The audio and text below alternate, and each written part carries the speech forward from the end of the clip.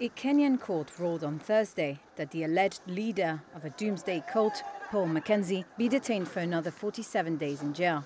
The prosecution told the court it needed more time to conclude its investigation. This is possibly the longest pre-charge detention since the promulgation of Kenya's 2010 constitution, according to the magistrate.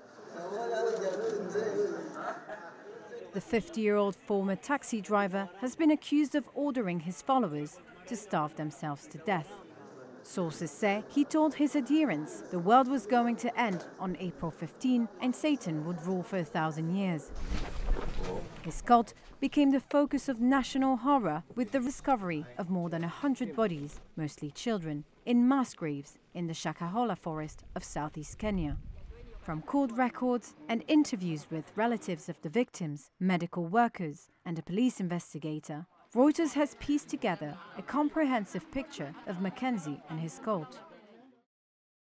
Mackenzie grew up in rural Kwale County in southern eastern Kenya. In the early 1990s, he moved to the coastal town of Malindi, where he worked as a taxi driver.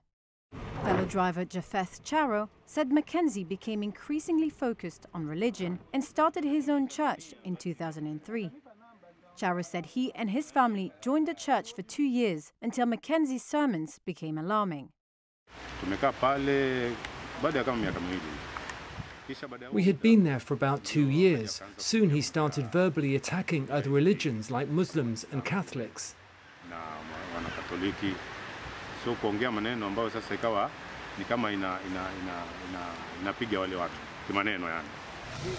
In March 2017, police searched Mackenzie's compound in Malindi and found 43 children living there without attending school. That's according to court documents at the time.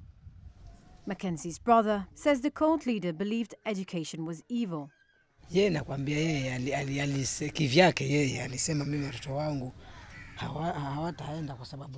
As an individual, he said he wouldn't take his own children to school because of various reasons. He said worldly education does not help anyone, but when you give a child godly education, they are safe, not just on earth, but in heaven as well.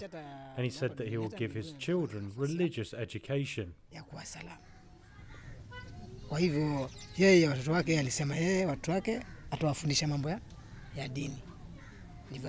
In 2019, the authorities ordered his church to shut down. That's when Mackenzie relocated to the Shakahola forest, home to his Good News International church. There, he lived with hundreds of his followers in makeshift homes of polythene sheeting and thatch. Stephen Mwiti says his wife joined the cult 2 years ago. My wife told me she'd found a church that would take her to heaven. She said it was wrong to go to school and hospital. I challenged her and told her that she had gone to school. I asked her how she would have read the Bible if she hadn't been to school. Mwiti fears his wife and 6 children died in the mass starvation. Mackenzie told his adherents the world as they knew it was going to end on April 15 and ordered them to starve themselves and their children to death so that they could meet Jesus in heaven. That's according to relatives of his followers. Rebecca Mbetsa, the mother of 31-year-old Mercy Chai, searched for her daughter's remains at the hospital mortuary in Malindi.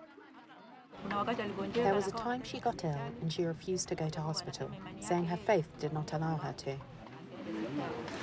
Mackenzie planned the mass starvation of cult members in 3 phases.